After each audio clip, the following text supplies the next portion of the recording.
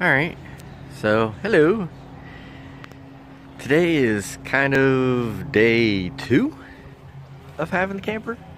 It's sort of day 1 because it hasn't quite been 24 hours yet. Taking on a quick tour.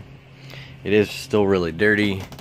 As you can see, there is a table area that folds down into a bed. Hello.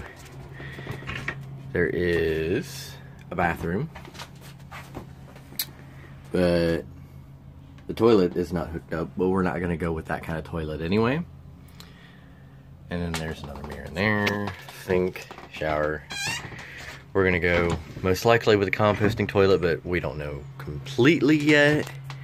We're just kind of guessing. The fridge currently doesn't work, but we have figured out a little bit about that.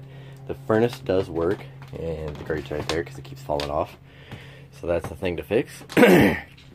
Again, it is really dirty still, but it went through its first rain last night with us, and luckily the only bit of wet that there was is right down here by the edge of the door. So hopefully that was just from it just pouring down the side of the camper or something like that. And I'm not completely sure, but we've got a top bunk here, the ladder,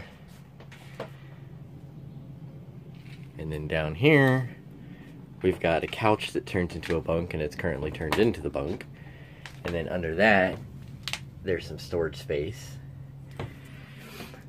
There is a stove, a sink, bunch of cabinets, and then there's a cabinet here too that is pretty much just, you know, for storage. It also has the electrical box in there, but the electrical box is not hooked up right, so it's something I'll have to tackle. Other than that, I gotta get started on doing this. We bug bombed it last night just to be extra sure that there was nothing really in here. I don't think there really was anyway, but in case there was, it's not in here anymore. So hopefully this wasn't too motion sickness of moving around, but if it was, I apologize. And thank you for watching.